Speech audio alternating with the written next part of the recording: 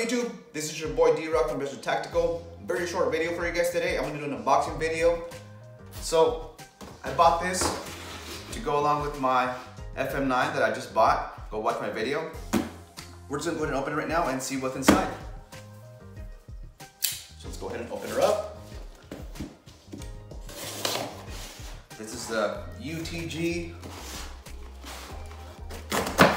25-inch padded gun case.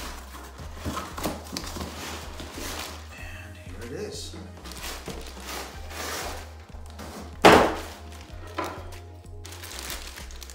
I just got it about 20 minutes ago, literally.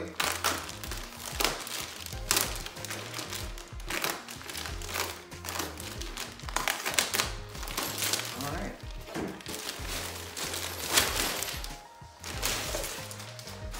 There it is. 25-inch padded gun case. It was $32 on Amazon. I needed a gun case for my FM9. This was cheap. This is all I needed. This is what I got. Nothing too fancy, but it'll work. Let's open up this front pocket. You know what? Let me cut this off.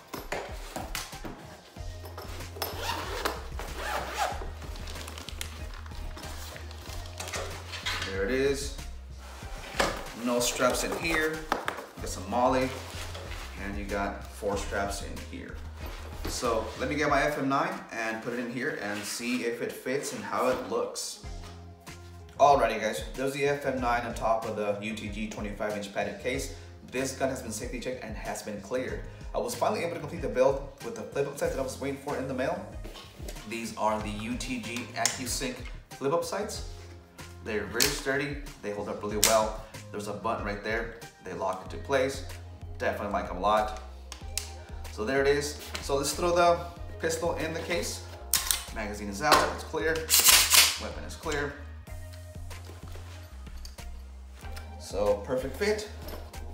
Let's zip her up. And magazine can go in here, why not? So there it is. There's the top part of the 25-inch UTG padded case. Here is the bottom part.